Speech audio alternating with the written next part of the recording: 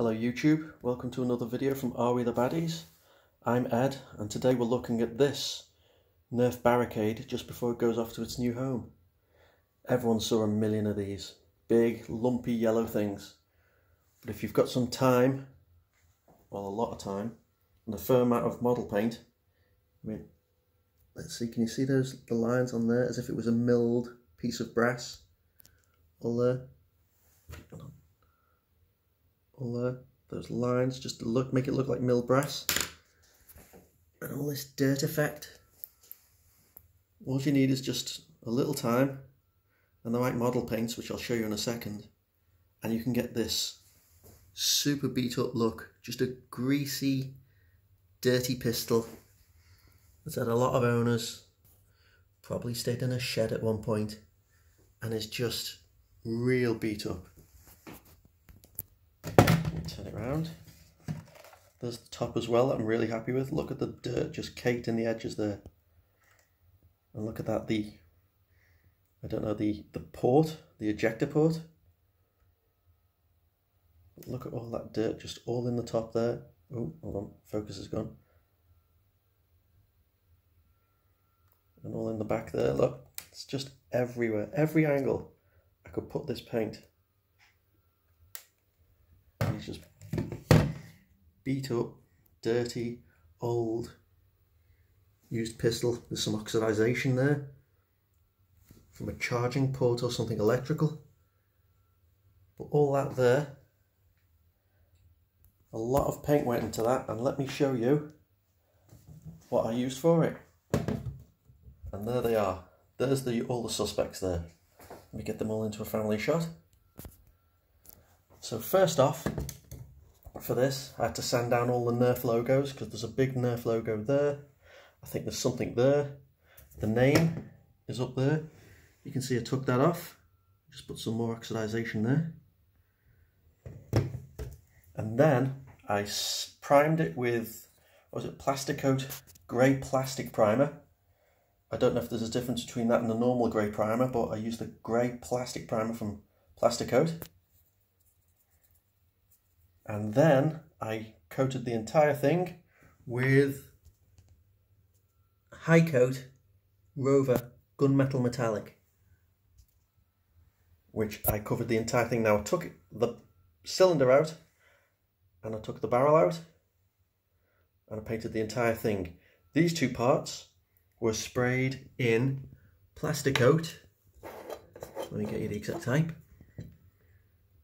1390 Aero Brass, and that's it there. Now that worked really well. Took about 2 to 3 coats, and as for that effect there, as if it was milled, don't know if you can see it that well in the light. Let me move over there.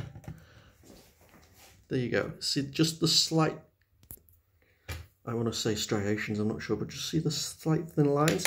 That was done by using Plasticoat brass paint and a kind of a stiff brush which would leave lines in the paint. You can't really see with the camera, but they are there, I promise. Next up, all these parts here, let me use a pencil, here and here and here and here, and the little bits there, just the little details, they were, now from now on in we're using just Citadel, so that's Citadel Brass Scorpion, which gives you that lovely effect there. Now there's something else covering it which changes the colour somewhat, I'll come to that in a second. Then for these details here, this was the classic lead belcher. And then when I'd done all that, oh, and this lead belcher was there, used as there as well, so you can see how there's a difference in the silver just on the grip itself from the rest of the body. The body's gunmetal. The actual palm grips are lead belcher, and then I covered everything there, as you can see from this quite empty bottle, from Citadel Seraphim Sepia. And what I've learned the hard way, to get a good even, let me hold it up there, turn around into the light, see how there's no paint marks, brush marks, there's no brush strokes at all on it. It's because I didn't use a brush. I used one of these, a foam brush, which when you race it along, it just leaves all the paint and has none of those annoying lines that paintbrushes leave. And I used up pretty much this entire bottle. Where's the... There it is. I used pretty much the entire bottle on this. Did one coat, then another. So like I said, it just builds up. See, that gives a good effect. See that? That gives really good. You do one and then because it's a wash, it just clings to all the little parts. So it looks like there's dirt build up all over. That one's a good one. See there? You just run the brush along, just run it at the edges, and all the paint collects on the edges and tends to run down as well. So it just looks like dirt. Now for this part here, I used, to make it look different, because that's meant to be machine oil. All this part here, that's all meant to be machine oil dirt. This I wanted like dirt from someone's hands as if they were using it too much. I know, little detail. I used Agrax Earthshade, and that was just dabbed in, and then the gun tilted up at an angle so it all ran down. See in there as well. I'll put loads on. Let me turn this. All in there. There's tons of it in there.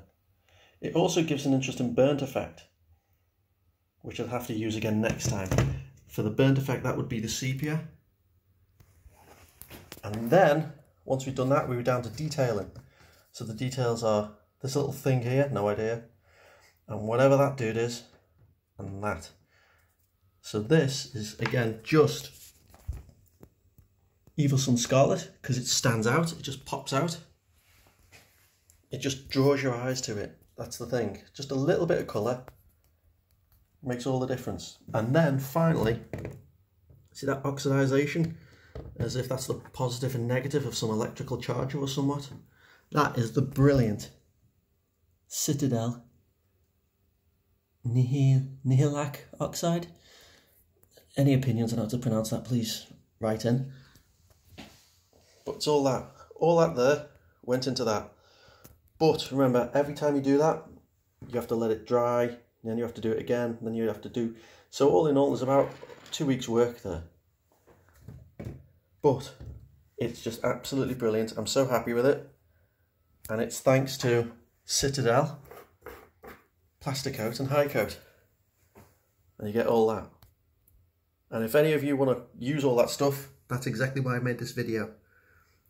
This is exactly what we should be doing, sharing our ideas and getting these cool effects. So I hope you enjoyed this video.